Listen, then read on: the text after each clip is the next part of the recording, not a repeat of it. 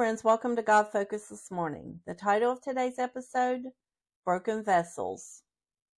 In Judges chapter 7 is the story of Gideon. We normally focus on the fact that God commanded Gideon to send most of his army home.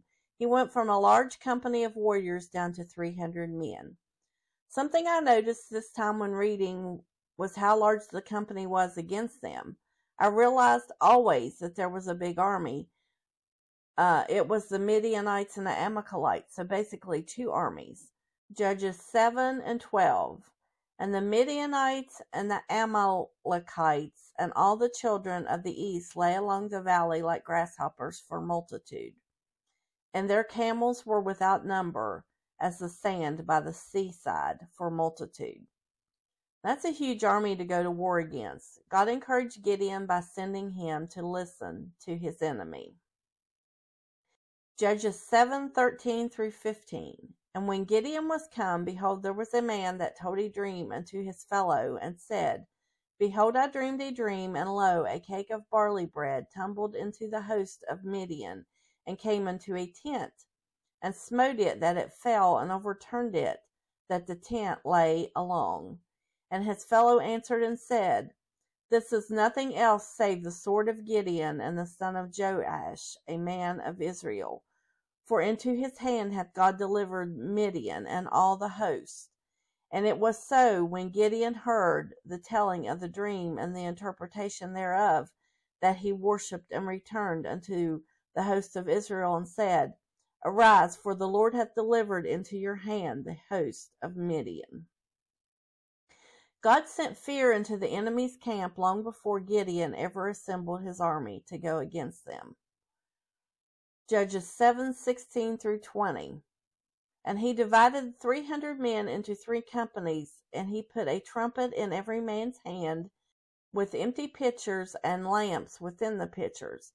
And he said unto them, Look on me, and do likewise. And behold, when I come to the outside of the camp, it shall be that, as I do, so shall ye do.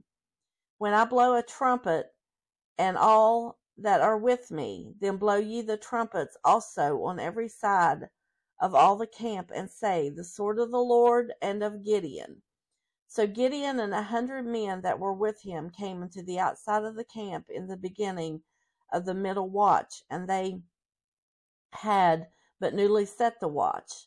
And they blew the trumpets and brake the pitchers that were in their hands. And the 3 companies blew trumpets and brake the pitchers, and held the lamps in their left hand, and the trumpet in their right, to blow withal, and cried, The sword of the Lord and of Gideon. They took their light with them, but it was hidden until they could get closer to the enemy. Then they collectively blew their trumpets and let their light shine.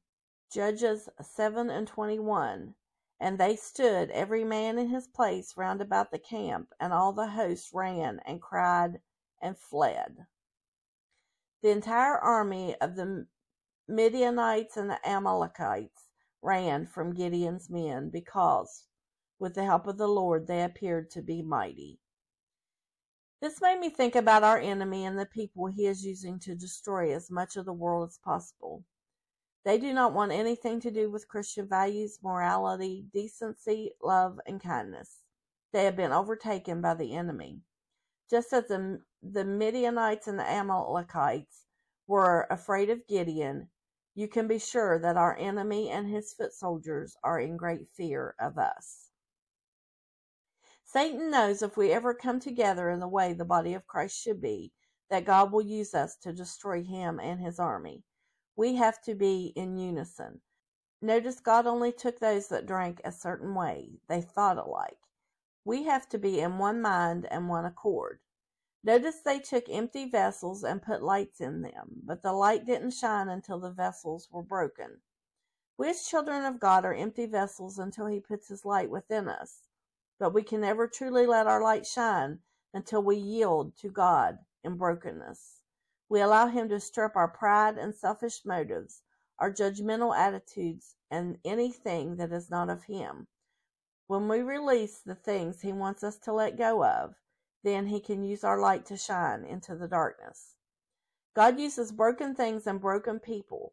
Every time we face something difficult, God is peeling away a little more of us, which allows our light to shine a little brighter.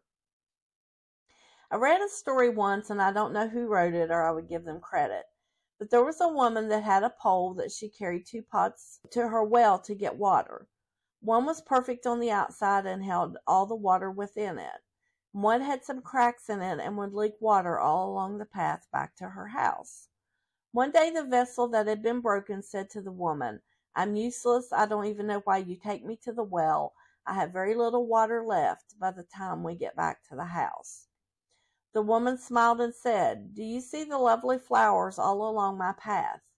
They would not be there if you didn't have broken places. How do you think you got the broken places to start with? Because that is what I needed in order to water my flowers." We often feel like we're broken and useless. The enemy wants us to think that we have no purpose. But we cannot spread beauty if we do not allow God's living water to flow out of us like that broken vessel. Being a light and allowing God to flow in our lives is not for the faint of heart. It takes great strength and courage to be vulnerable before God and before people. Looking weak to others is one of mankind's greatest fears. The next time the enemy tells you you have nothing to contribute, that you have nothing to share, that you are worthless and not fit to do anything for God, remember the story of the little woman with the beautiful flowers along her path. Then use your brokenness to go out and let your light shine, sharing God's living water. Thanks for watching. Until next time, be bold, be brave, and keep your God focus. Like, share, and subscribe for more encouragement. Have a wonderful weekend.